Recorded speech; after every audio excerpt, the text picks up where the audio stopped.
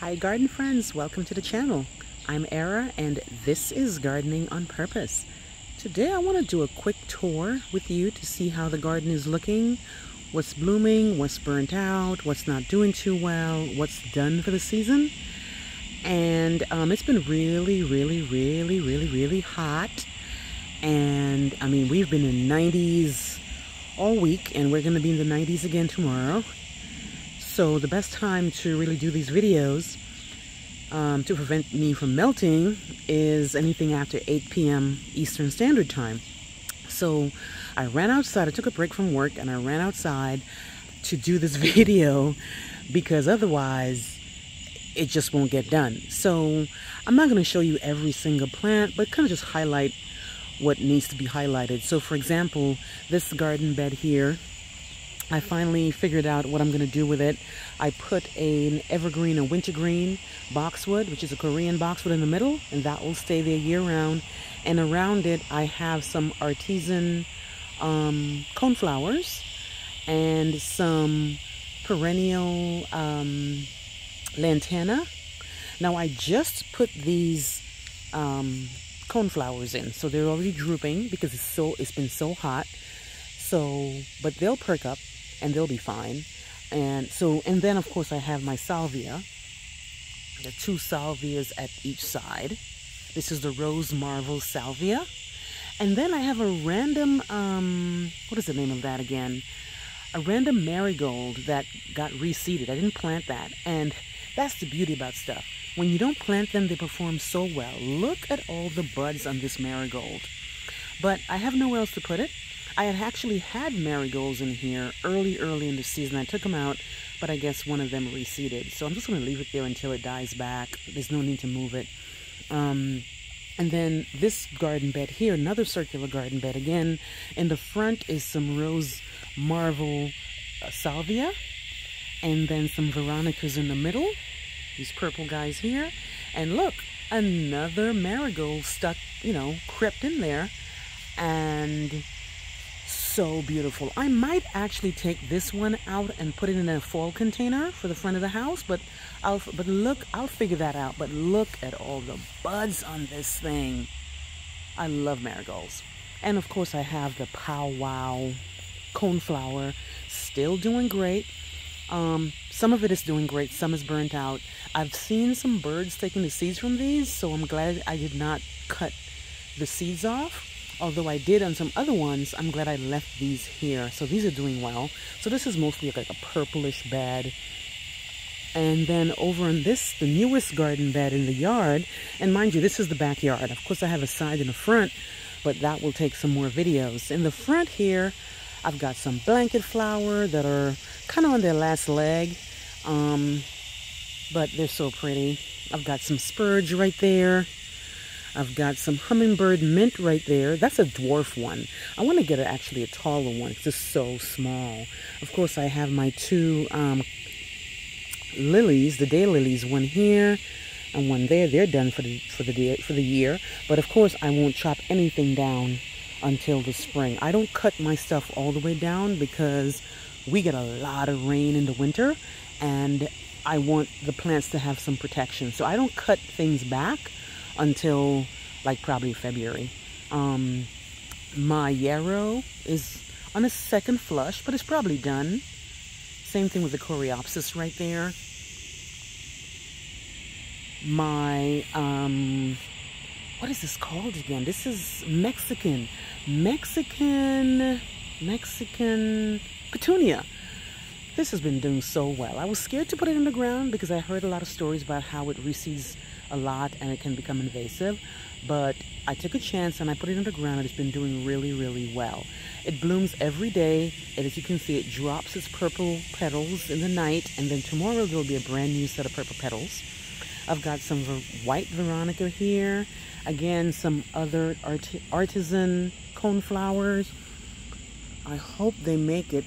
I just put them in, so they're looking all droopy and sad.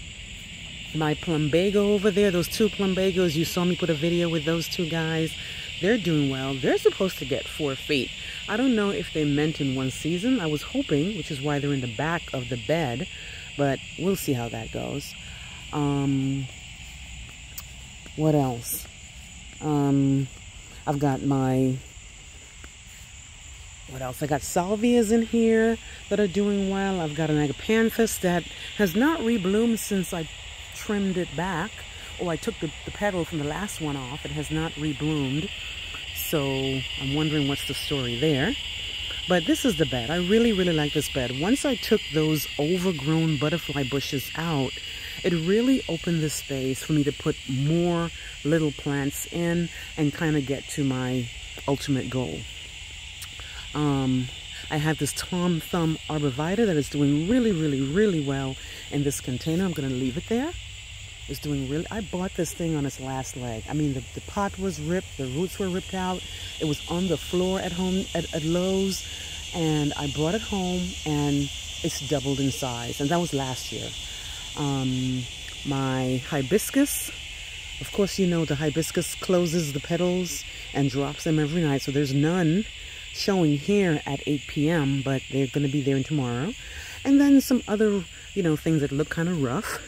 My roses need to be trimmed, but I think they're, I don't know what to do with this one. This is the double knockout, or the knockout rose, I'm sorry. The bed needs a little cleaning up. My liatris, they're done. They're completely done. I had a pink and a white one. Of course, the sedum is coming up. I actually bought those Red Hot Pokers bare root. And I was under the impression that they were going to bloom this year, but they did not. I mean, it's the end of August pretty much, and nothing's happening. So maybe next year. And, of course, my powwow coneflowers, I mistakenly cut them off thinking that I was going to get a second flush. But ever since I cut them back, I haven't had a second flush, which I was very disappointed about. But ultimately, they did really, really, really well this season. I've got some yarrow that's under a second flush, but as you know, the second flush is not as great as the first. So I barely have blooms, but I'll take it. I'll take it. Then I got this beautiful purple buddleia. Really, really pretty. I hope it doesn't get any bigger than this, because if it does, I'm going to have to take it out, because it's already, you know, taking up a lot of space on that sunshine ligustrum right there. And it's right on top of the powwow very berry, and it's right on top of my white gora. I mean, you could barely see the white gora in there. So I might take it out. I might take it out, because I don't want my gora to die. What else do I have? I have mums that everybody told me, you need to pinch them back, you need to pinch them back or they won't bloom. Well, they're gonna bloom. Look at that. That's the second flush getting ready to come out. It's probably not going to come out until September, October. But I had a really nice flush in the spring, and I thought that I made a mistake by not cutting them back or pinching them back. But they got rid of those old blooms, and now they're getting ready to set up for the fall. So I really hope that those come out good. The balloon flowers. And excuse the noise, this is the cicadas you're hearing back there every night. I can't wait for them to be done doing whatever they're doing. Then we have some balloon flower. They're done. They're pretty much done. My lamb's ear is doing well. Here's another butterfly bush. It's the same one. I bought these on clearance at Lowe's. These were pretty much $8 for a 2-gallon. So... but I'm really, really hoping they don't get any bigger than this. Of course, I have my Color Guard Yucca. I got a bunch of these. They're really small, but I bought them even smaller. And I tell the story all the time. I wasn't happy with the seller, because the picture that they showed that they were going to send you was a nice flush plant, but then they send me baby plants. But they were like literally 3 times less this size. And so I'm really happy about that. Here's my gora that are slowly dying. Not sure what to do about this. I cut it back and it's not doing any better. I'm going to cut it back again because it's not time for gora to go to sleep yet. Not sure why it's dying. I mean, I'm not sure if it's dead, but I'm not sure what's going on with this thing. It should be filled with blooms by now, but it hasn't. I've got a second flush on this purple coneflower. As you can see, I cut that down, but these two came back. And this whole section here used to be coneflowers and stuff, but something happened with one of them, so it looks kind of bare. So I got to fix that. Lamb's ear looking really nice. I got to separate that. There's a lot of lamb's ear in here. I literally bought one plant, one or two plants. I keep forgetting if it's one or two, and it turns out that I have a bunch of lamb's ear now in my yard, so I'm really willing to give those away. Liatris, they're done. And then I have my Autumn Fire sedum. This is the Autumn Fire. It's a little taller than the Autumn Joy. So it kind of keeled over. Not keeled over isn't a bad thing, but it flopped. And it whenever we get really, really bad rain or wind, it kind of like lays down. So I had to put it on the cage. And then I bought this new Gold Lantana. I'm hoping it's a perennial for me. It did not say perennial on the container that I bought on clearance at Lowe's, but after doing my research, and one of the YouTubers that I follow that I really, really trust his judgment, he says that it's supposed to be a perennial for us here in the southeast United States, Zone B. So I'm really, really hoping that will work out. And then I have a bunch of stuff back here that I'm deciding what to do. Well, I know what I'm going to do with the elephant ears. The elephant ears, I'm going to actually put them here. I'm going to extend this bed, and when this annual tropical hibiscus dies back and that croton dies back, I will put the lamb's ear in there and get them out the containers, because they're very, very needy when it comes to water. These plants love water, and I can't keep up on watering them, so I prefer to put them in the ground where they have a little bit more insulation. But I have to clean this bed completely up to get that in there. It'll be right next to the canna lilies that are pretty much looking ratty. They're not done, but they're looking ratty. They got attacked by that bug, that roller leaf bug thing. But some of them are still blooming. So I just need to clean that up and actually spread the rhizomes out for next year, because I feel like they're a little bit too crowded. As you can see, I need to kind of clean those up, but they're still blooming. Like this guy here wants to bloom, and then this guy here, really pretty, is about to bloom, maybe come out tomorrow or something.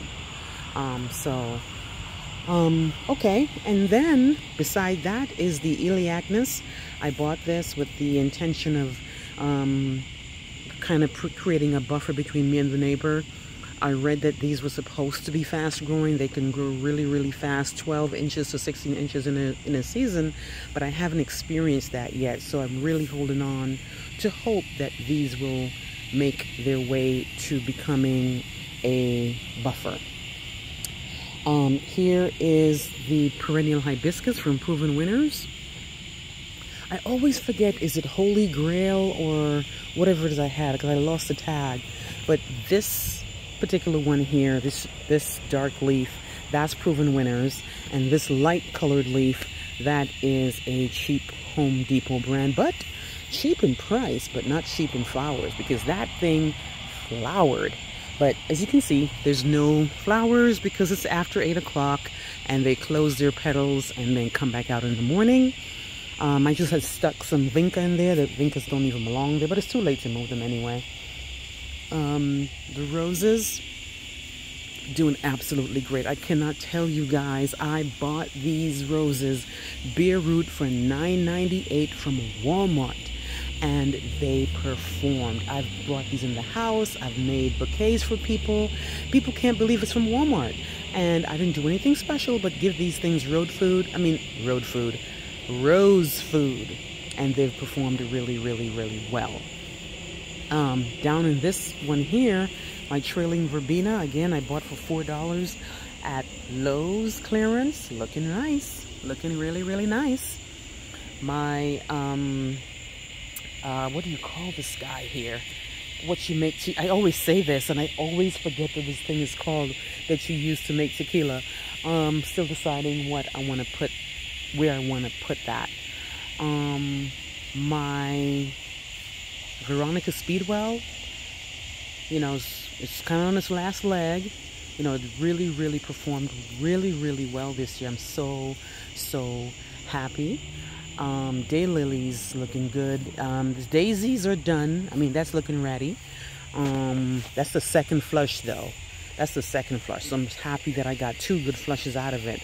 But it's just been so hot. I have just been scared to come outside before I get melt and get burnt up. Veronica Speedwell. I have my Montauk daisies over here that they're supposed to bloom in the fall. So they're all budded up, but they're not blooming yet. And I noticed something about them. They're apparently very woody, because look what happened. They literally just like splitting in there. So I might have to move them. Of course, there's Black Eyed Susan. And of course, one of my favorite plants is the Autumn Joy Sedum, getting ready to do the thing. And yes, guys, this is a little mini tour. I know I went pretty fast, but you've seen what I have. Nothing special has been added, particularly like anything special, except for the most recent additions really have been the cardinal flower, which is this red guy here, which is not doing too well. And again, it's the heat. It's really, really the heat. So that's been new. I think it's the professional name is called, the proper name, professional. The proper name is Lobelia. And that's new in there. And of course, like I told you, the artisan cone flowers, those are new too. And I kind of spread these over. I bought these at Home Depot for $19.99 in a 3-gallon. But guess what? There were 4 different plants in there. So I ended up really getting 4 plants for $20. And I kind of spread them all over the place. So I put 1 right there. And then there's 2 over here. And I bought 2 containers. So of course I'm going to end up having 8.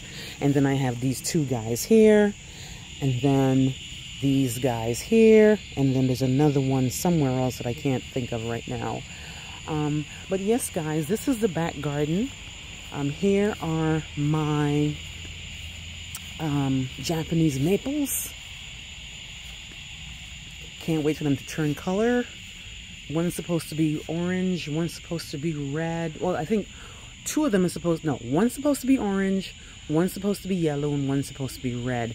The names are on here. I don't know the names offhand, but so for example, this one is Acer palmatum katsura, it looks like. This one is Oregon Sunset, yes, Oregon Sunset. And this one is, I'm thinking Oregon Sunset is going to be orange. And then this one is Winter Red. So this one's going to be red. So yes, guys, this is the garden. At 8:30 p.m. Eastern Standard Time, Zone 7B. So happy with it. And, you know, I add a little light. So I have my solar lights. So at a certain time, the lights come on. That's if we get enough sun. And, you know, I have my little walkways, and don't mind my dirty garden sneakers right there. But little pathway here that leaves from the patio, my enclosed patio, right there, that comes all the way around and takes me to the other side of the house / garden. So yes, guys, this is the garden. I know it was a quick tour, but this is only the backyard. I do have a lot of work to do in the front. I do have a lot of work to do with the side yard, because that one, I'm trying my best to put plants that don't need a lot of attention at the side yard, because the side yard, I barely go to it, and I don't want to have to forget to take care of it. I want plants that can take care of themselves. So let me know what you guys think, guys, of the garden. It's August. Things are tired. Things are pretty much weary. I'm tired. I'm tired of watering. There is no rain. We haven't had rain in 8 to 10 days. So I'm really, really hoping to get some rain so I could kind of relax. And the plants, because you know the plants prefer rainwater over our water. You know, they do so much better. when it rains, and that really helps me out because it's so hot. And then sometimes when it does rain, it barely even scratches the surface, and it doesn't matter. So I still have to get up and go hand water again. So I need a good drenching, a good couple days of rain, so that these plants can be really, really happy. Let me know what you guys think of the garden. If you see anything here that you'd like to know a little bit more about, please let me know. Please like, please share, please subscribe. Please tell somebody about the channel. I will see you on the next video. Bye, guys.